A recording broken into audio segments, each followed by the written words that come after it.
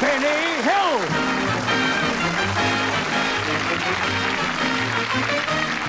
Now, to the side of Catfish Lake, there lives a big guy known as Jake. Why, he's so tough, he leaves the shells on when he swallows clams.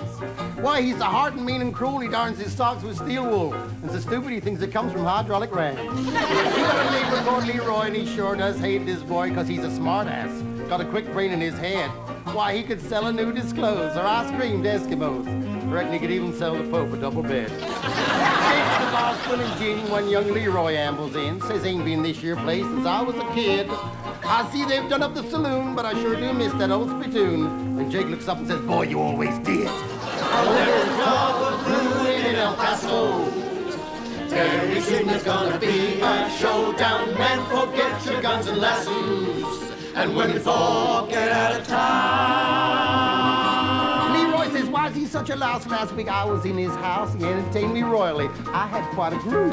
And by the side of my plate of ham, I seen a napkin with a monogram. Well, I thought it was until I saw it move. Now, I ain't gonna say he's mean, but outside his house I seen a man with a bill for 5 days on the run.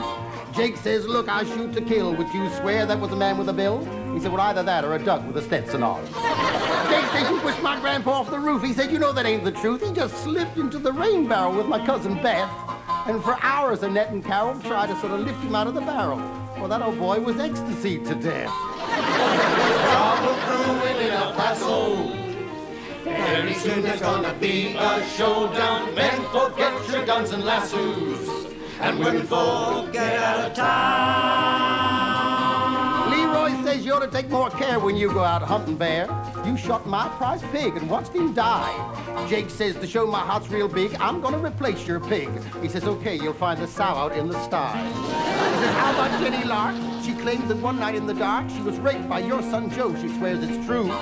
He said if it was dark, then how did she know that it was my son Joe? He says, because she had to show him what to do. Leroy puts down his beer, he says, I'm getting out of here.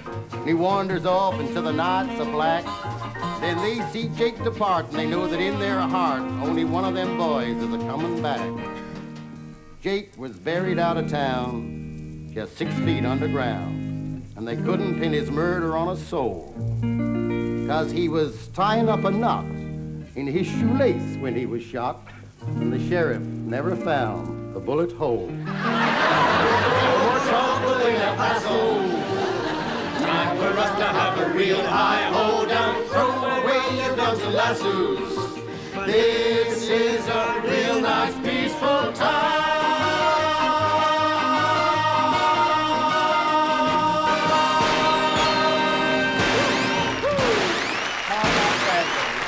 Thank you, Sergeant.